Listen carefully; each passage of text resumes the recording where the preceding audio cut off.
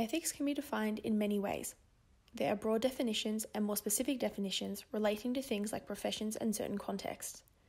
Runciman, Mary and Walton said ethics provides a set of principles for examining the morality of personal and professional behaviours.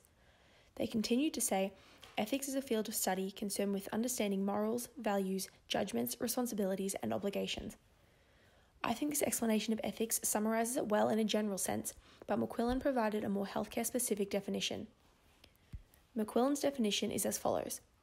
Ethics, generally felt to be ways of understanding the moral life and of little practical relevance. It is the heart of what it means to be a physician.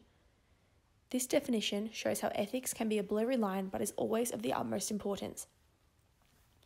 The case study by James D. Capozzi and Rosamund Rhodes, titled Ethics in Practice, demonstrates an ethical issue that can arise in the healthcare industry.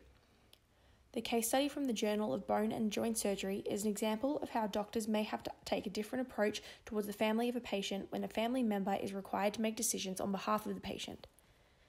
This sort of situation is common in hospitals when patients are deemed unfit to make decisions themselves. This can be the case due to mental status or serious trauma. Doctors can be faced with several ethical issues in their professions. When working in hospitals, doctors are under immense pressure. Like everyone, doctors face personal difficulties and frequently must determine if they are fit to perform at the best of their ability. Doctor-patient confidentiality is vital for legal and moral reasons. Doctors are aware of their obligation to maintain confidentiality, but worried friends and families can be demanding. It is important for the doctor to disclose information appropriately and thoughtfully. Issues can arise between co-workers, and in a sensitive environment like hospitals, employees must work well together for the benefit of the patient. If a doctor is aware of conflict amongst other staff, like all employees, it is important that they take correct steps to resolve the issue regardless of their personal stance on the matter. Waiting lists are common in hospitals and in terms of surgeries, transplants, and appointments. Doctors must ensure they don't let their personal relations and opinions of the patients impact their viewpoint of their position on certain wait lists. Disagreements with patients and families regarding treatment can be common in hospitals. Regardless of the doctor's ability to explain the recommended treatments, sometimes patients and their families will disagree that it is the best course of action. Their emotions are often clouding their judgment, and doctors must respect that while also ensuring the patient receives the treatment that they need. Medical errors are unfortunate but very real aspects of the profession. Misdiagnosis and incorrect medication are two examples of medical errors. Doctors must make the steps to correct the error while dealing with the backlash that can occur. When a patient's illness is deemed terminal, it is important that the doctor considers the patient's quality of remaining life before continuing or ceasing treatment. This ethical issue can be difficult for doctors as they are often faced with pressure from families wanting to continue treatment despite their professional opinion suggesting otherwise. Surgical innovations and technologies are always evolving. Doctors can be faced with the opportunity to try new procedures and treatments. Although all new technologies and innovations are thoroughly tried and tested prior to practical use, it can be difficult for doctors to select appropriate cases to use these on. Sometimes patients can refuse treatments. This can come from the patient directly or from a family member acting on their behalf. This can be due to religious reasons, past experiences, or several other factors. Doctors must ensure they are respectful of the patient's wishes while doing what they can to get the best outcome for the patient's health. As previously mentioned, religion and personal preferences can impact a patient's willingness to receive treatment. It can also make consultations difficult if a patient has opinions and preferences that don't align with the situation. An example of this is a woman only wanting to be treated by a female doctor. Although this can be frustrating for doctors, it is important that these preferences are respected. Doctors all over the world act accordingly to specific guidelines. There are certain guidelines in each country. In Australia, doctors must follow a code titled the Good Medical Practice, a code of conduct for doctors in Australia. This code is endorsed by all medical boards in all states and territories of Australia, as well as the Australian Medical Council.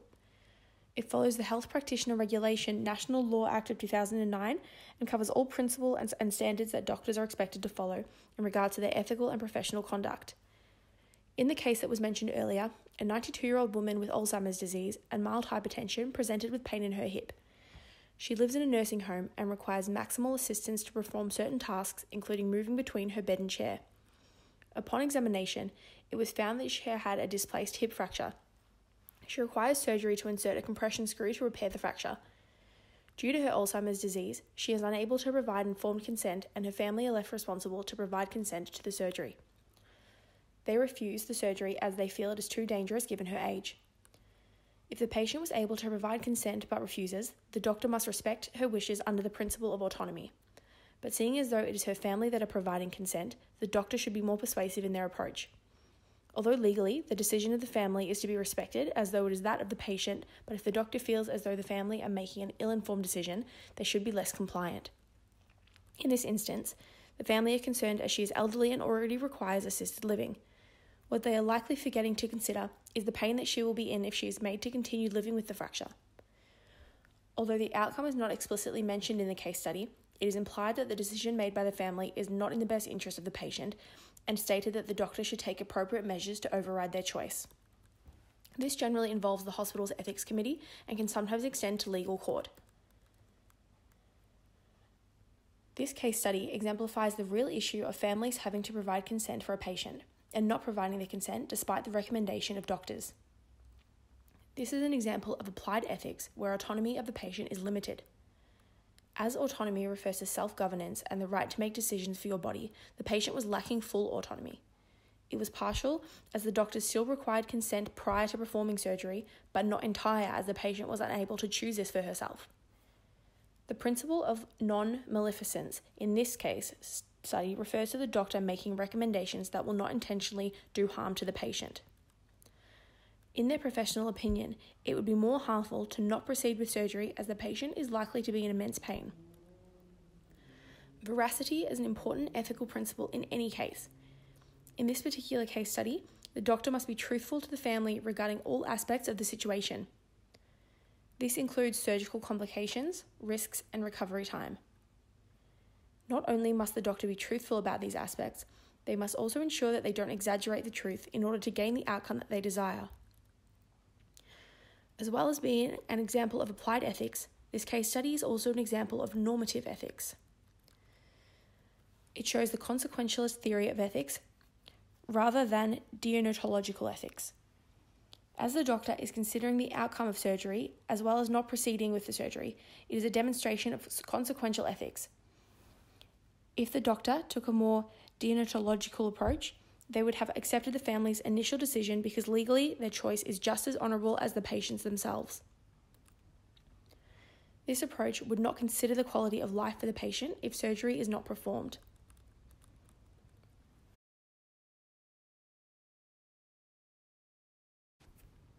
Recommendations for the case study would be trying to gain consent from the family before taking any further steps.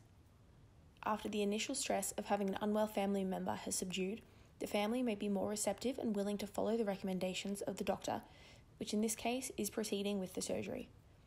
The level of pain and how it is managed, the mobility and level of care that the patient will have in both circumstances should be covered so the family are aware of the repercussions if the surgery is not performed. As the severity of the situation is not overly drastic, time can be taken to gain consent from the family rather than having to go straight to an ethics committee, which can be the case in some instances. If the doctor is still unable to gain consent from the family, they should then follow the steps required to override consent. This example of an ethical issue is something that doctors face regularly in hospitals, and the severity of this particular issue does vary. The personal and professional opinion of doctors play a role in how they approach a situation and does not always align with the guidelines that they are expected to follow.